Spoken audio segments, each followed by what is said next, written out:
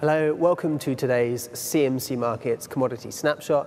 Today we're going to be looking at the price of crude oil, namely the Brent contract, and how the crisis in Iraq and the technical chart pattern is setting up prices going forward.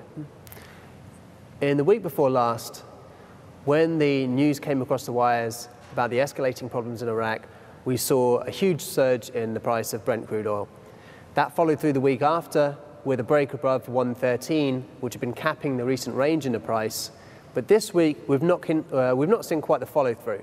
And so we need to consider why that might be, and if there's going to be a further retracement, or if in fact this rally breakout can continue.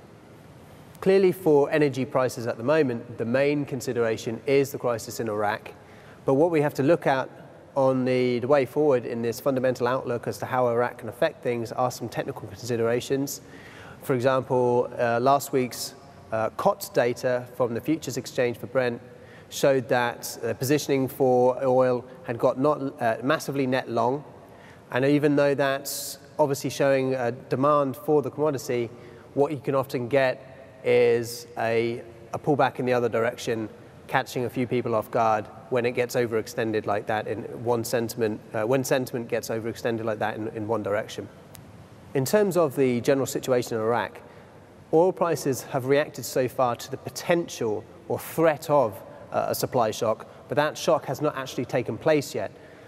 Even though the militants are committing more violence, making more progress into the country towards the capital in Baghdad and threatening the stability of the government, all of it so far is just a threat, but so far there has been no actual decrease in the supply of oil out of Iraq. And until that looks a lot more likely to take place, I think we could see some more subdued action in the price of oil, and the next leg higher may need that extra genuine supply problems from Iraq to take place before we can see that take place. So I want to look at the chart now just to see where some of the barriers for any corrections in the price could take place. Now this is a weekly chart for the price of Brent crude oil.